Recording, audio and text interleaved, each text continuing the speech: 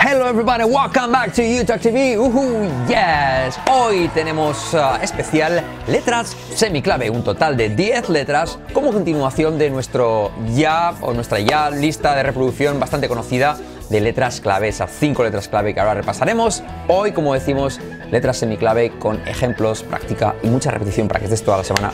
Dale con las letras semiclave hasta que te salgan de manera automática. Alright, I'll see you guys in just 1 minute.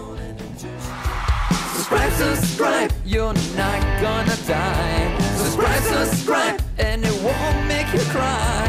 Come on, dude, don't be a fool. Just go ahead and make that move. Yeah. Okie welcome back to YouTube TV.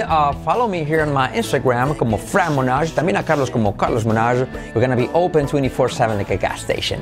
Alright, so arrancamos entonces con estas letras semiclave. Primero vamos a hacer introducción de letras clave y semiclave, qué son y por qué las hemos denominado así. Y dos, vamos a ver un ejemplo de cada una de las 10 letras semiclave con ejemplos de cómo suena y también una frase con cada una para que practiques y machaques toda la semana para que se te quede y luego cada vez que te aparezcan puedas reconocerlas y corregirte y practicar. Bien, ¿qué son las letras clave? Ya hemos visto, tenéis una lista de reproducción que te dejamos abajo en la descripción del vídeo porque ya hemos hecho 5 episodios referidos a cada una de las 5 letras clave. R, L, I como E, S, H y G, J. Letras clave porque, como sabes, son muy importantes porque solemos bien fallar o bien necesitamos reforzar, no hacer la R como R, sino R, no hacer la L como pencil, sino como pencil, no hacer la I de I like it, sino like it, no hacer yun, sino jun, no jacket, sino jacket, y no hacer she, sino she. Esas son las 5 letras clave y son muy relevantes por su frecuencia y por su diferencia de sonido que tanto cambia de español a inglés. Ya sabes que si pronuncias ya no solo esas 5, sino si nos apuras, si pronuncias bien la R, la L y la I, es el 80% del sonido de tu inglés. Luego tenemos las letras semiclave, que son un total de 10 y que, bueno, pues no cambian, no son tan frecuentes y no cambian tanto la sonoridad, pero sí van a tener una gran influencia en la unión de palabras, como vamos a ver. Vamos a ver una rápida pasada de las 10 letras semiclave, vamos a ver cómo suenan y un ejemplo de una frase para que se te quede en tu cabeza y la tengas siempre allí recurrente. Bien, primeras 2, 1 y 2, vamos a hacerlas 1 y 2 porque son muy parecidas, que son la T y la D como una R suave en español. Una R suave como María, como Pero, como Mario. Lo tienes ese ejemplo de estas dos primeras letras semiclave en la canción de los Beatles, Fíjate que los Beatles no se dicen Beatles, sino Beatles, y no suelen decir Let it be, sino Let it be. ¿Qué es lo que hacen? Que esa T entre vocales se pronuncia como una R suave española. ¿Sí? Y eso ocurre dentro de la misma palabra, por ejemplo, opportunity, se suele decir opportunity, o también cuando unimos palabras. Por ejemplo, it is se pronuncia it is. ¿Sí? Esa T se convierte en una R suave y también ocurre con la D. Puedes decir I don't know, pero también I don't know, I don't know, ¿sí?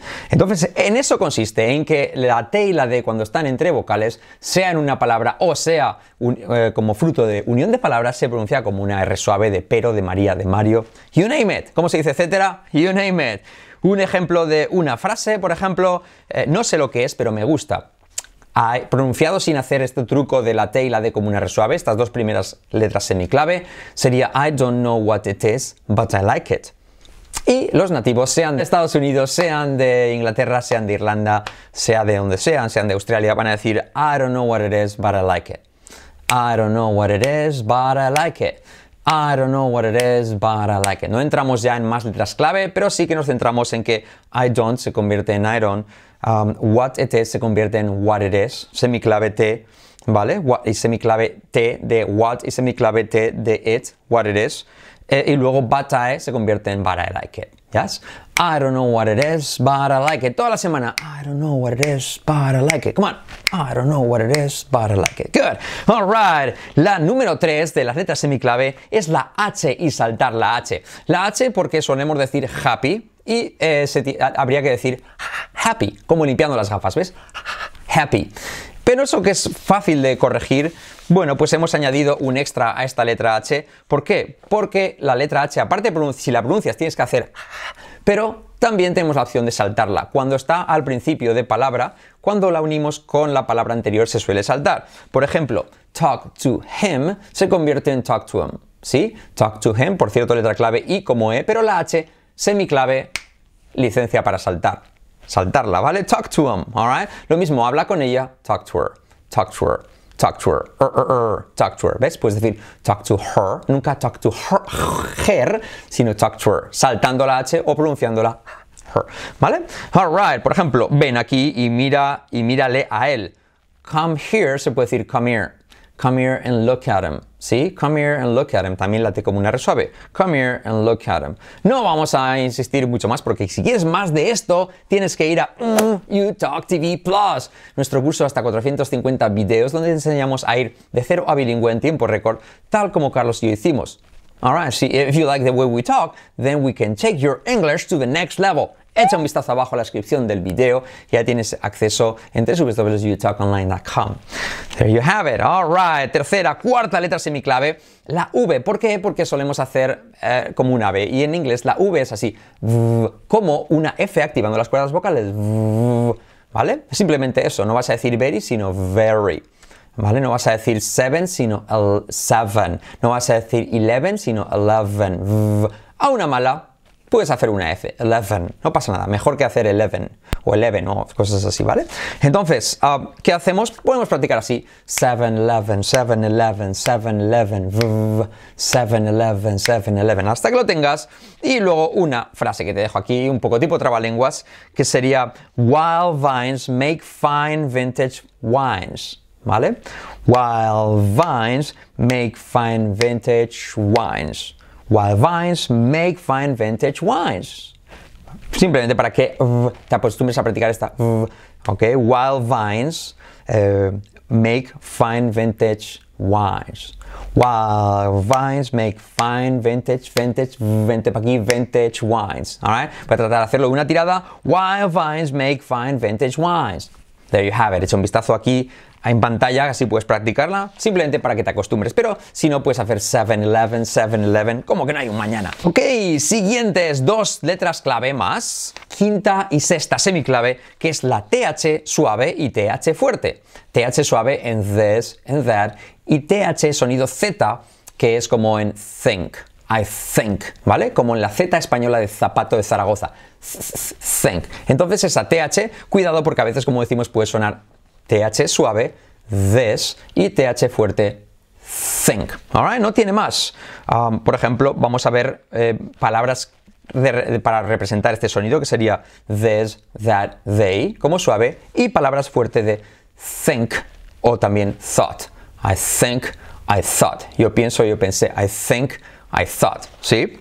Una frase para practicar, fíjate el sonido suave, el día que ellos mueran, the day they die. The day they die, the day they die. Y una para practicar el sonido Z fuerte. I think they have a good thought. Creo que tienen una buena idea. I think they have a good thought. I think they, suave, have a good thought. ¿Sí?